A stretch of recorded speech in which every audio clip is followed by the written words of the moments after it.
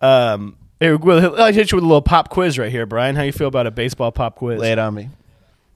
All right, what do we got? Who, Brian? The most Gold Gloves anyone's ever won is 18. Who do you think that is? Ozzie Smith.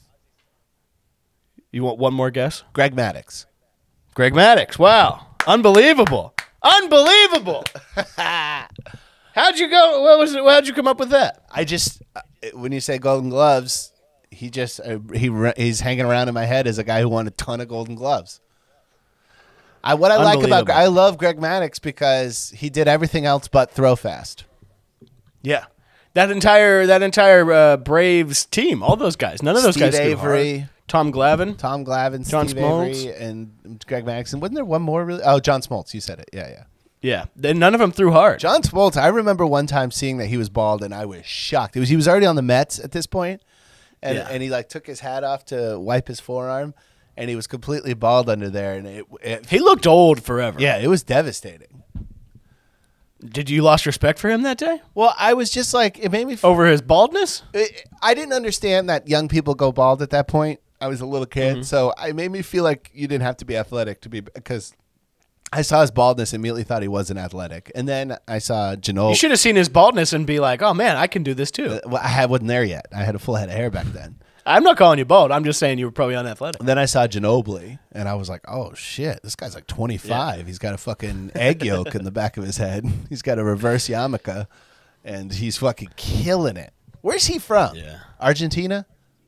I think he's Spanish. No, that's Tony Parker. I believe. He's French. Oh, no, Tony Parker's French, yeah. I'm not 100% sure. I feel like he's from I got a second question here. Brian, this is the harder one.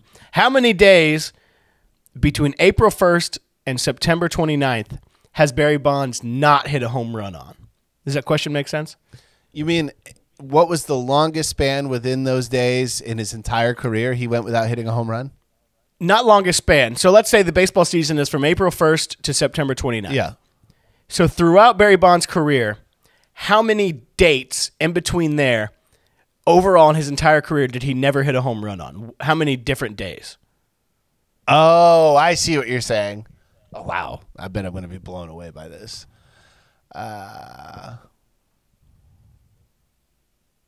20. You want one more guess? 15. One. He's hit a home run on every day. Every single day except for August 5th. Damn, what was going on August 5th? I don't know. You know, it's weird. Bobby Bonds, his father, hit his most home runs on August 5th. Or was it his August 5th? Yeah, so Bobby Bonds hit the most home runs on August 5th. Barry Bonds hit a home run on every single day between April 1st and September 29th in his career, except for August 5th. Damn, I wonder...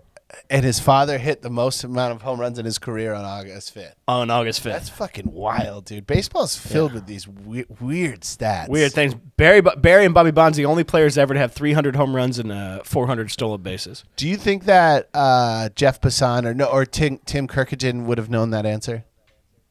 No. Do you think there's anybody alive who would have known that answer? The Schwab, dude. You think the Schwab would have known? Yeah, dude. I was watching Stump the Schwab the other day, and I was actually killing it. Okay. You got any more questions? I don't. Ricky Henderson almost with the 300 home runs, 400 RBI stolen bases. Ricky Henderson was off by 3 home runs, so he had 297 home runs, 1,400 stolen bases. Craig Biggio was off by 9, 291 home runs, 414 stolen bases, and Bobby Abreu was off by 12, 288 and 400. Wow. I've been watching some Craig Biggio highlights, dude. I fucking love Craig Biggio. I like Craig Biggio a lot, too. I was watching the fucking 97 Game 7 between the Indians and the Guardians and the Marlins, which is going to lead into Omar Vizquel. But, dude, that series was so sick, and I forgot Craig Counsell was on that team. Yeah, Craig Counsell hit the walk-off, no? Yeah, I think he tied it up. I think Craig Counsell tied it up. I don't think he hit. Might have been Miguel Cabrera that hit that walk-off. I watched a pretty good video about how that Marlins team. No, Cabrera wasn't on the 97 team. He was on the 99 team, I believe. He was on the 2001 team. Well, they didn't win in 2001. They won the World Series twice in a few years. And there was a very interesting video about how after they won that first World Series, they went into like a complete rebuild mode. Yeah, they sold everything. Ended up somehow winning a few years later. Yeah, that was with Josh Beckett. and Cabrera. Yeah. Josh Beckett, Miguel Cabrera, maybe Gary Sheffield. I don't know. I think they got rid of Gary Sheffield by then. He might have been on the Padres or the Dodgers. Cabrera's rookie year was 2003. Okay, so then it was 2003 when they won. I saw Cabrera as a minor leaguer. Really? Yeah, he with the Portland Sea Dogs. The Portland Sea Dogs are now with the Red Sox, but they were with the Marlins first.